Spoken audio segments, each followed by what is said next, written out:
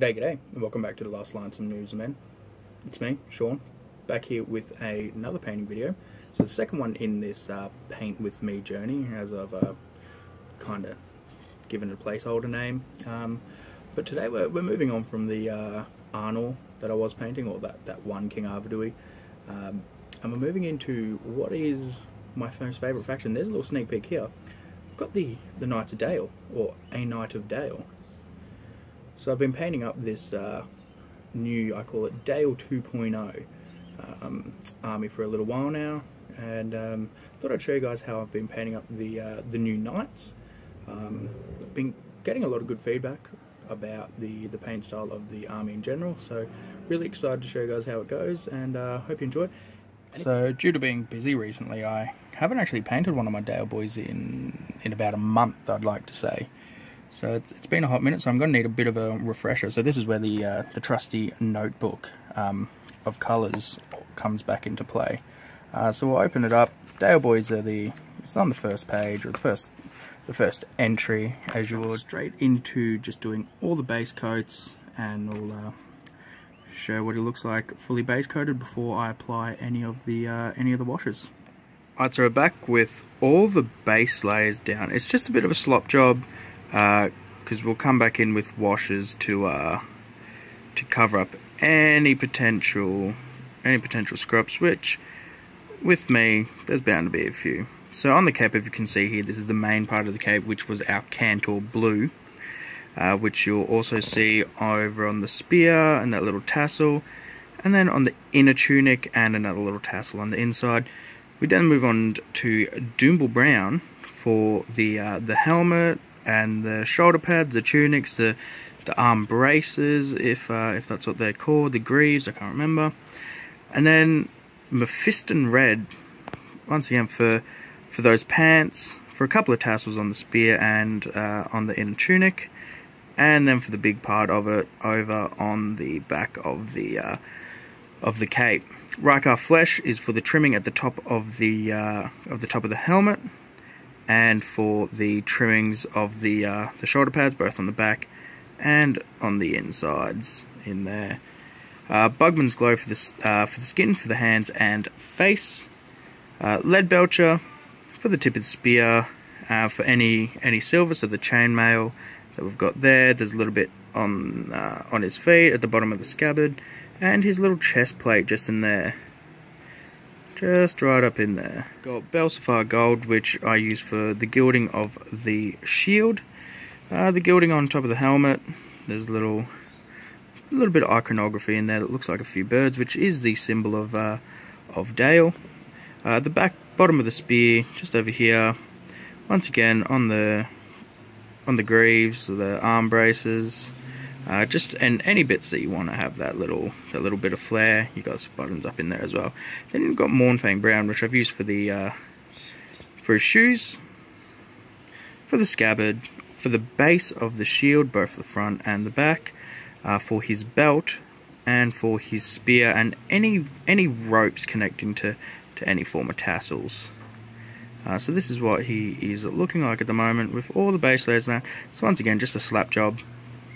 Getting it down, and we'll get it all fixed up nicely with some washes before moving into highlights. Alright, so we're back after the washes have been laid down. Yes, they are not fully dry yet, as you can see. That's because just the bloody weather we've got outside at the moment. It has been bucketing all day, and shit is just taking forever to dry. So I just wanted to show you quickly before I let it dry and move on to the next stages. So you can see the blue of the cape. It's got Draken Nightshade over that Carroburg Crimson. On any of the blue, really, you're getting that Draken of Nightshade. Carroburg Crimson goes on any of the red, so that's obviously on the pants and the trimming of the cape. You go for Druchii Violet on any of the bronze areas, so I've just gone and done that on the front of the shield there. You'll see it on the slightly on the helmet, on the gilding there, and anywhere there is bronze. And then Agrax Earthshade goes over all the silver and all the browns. I cheated a little bit, and I've gone and done that on the skin as opposed to using Glimmer's, which is what I would normally do. But hey, I'm experimenting as well as doing this. The next steps are obviously moving on to the highlights, or the layers and the highlights. So I'll jump onto them. I'll finish off each section. So I'll do, say, the blue. I'll come back, show you, explain what I've done, and then move on to the red, and same story with most. So we'll see you soon. So I'm back after completing both the tunic / leather armor helm, shoulder pads, and the white trimming that you see along the shoulder pads and on his crest. You'll notice that his shin guards have been done as well. So basically that is just a Doombull base, bringing it back, building up that Doombull again, coming in for the 50-50 mix of Doombull and Tuskor Fur as your mid-tone, and then coming to a final highlight with Tuskor Fur. Now with the Tuskor Fur I have attempted, you can kind of see it on the shoulder pads and on the back of the helmet there. I've tried to give it a bit of a textured kind of look by doing these single strokes whilst going across, just to give it a bit of variation. I've also made sure just to get those highlights done in those raised areas, giving a nice bit of contrast on those shoulder pads and around that helmet, and then especially in that tunic area around his waist. And there's a few touches in his arm where that shield is connecting there, up into his armpit to the right, and his armpit to the left as well. So yeah, so that's all done. Move on to the next step, which will be the browns. So just finished a few more steps. So we finished all the browns on the leathers, on his shoes there, his scabbard that you can see down there near his cloak. Got it all done up on that spear. Once again, just going for that textured look. Back of the shield in there. You might be able to see if it decides to focus. A little bit of rope there. I've gone for really light brown just to differentiate a little bit of everything. I've also completed all the silvers and the bronzes, and you can see that really well, the bronze anyway, on the shield just there, and it just has that really nice glint in those high raised areas. I will be muting that down at the end of the painting process with a bit of Lamium medium. Makes it a lot better for a bit of photography for the Instagram. We've got the chainmail done, we've got all the silver within the tunic done, that little breastplate, chest piece up there that you can see just below his chin. He's got a little handguard and a little bit of gilding on the vambrace. So that's that all done. So the bronze is, you're bringing it back with that Belsavar gold, moving into the Sycorax. Let me just grab the paint. Moving into the Sycorax bronze as the highlight.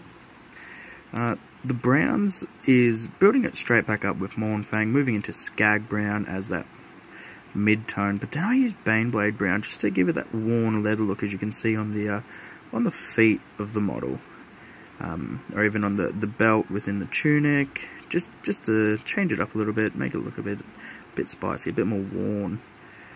Now that that's all done, basically all we have left is the skin, the red and the blues. So I've got the face all done, and the hands, as you can see up in that shield and grasping onto the spear. Also finally got around to doing that beard.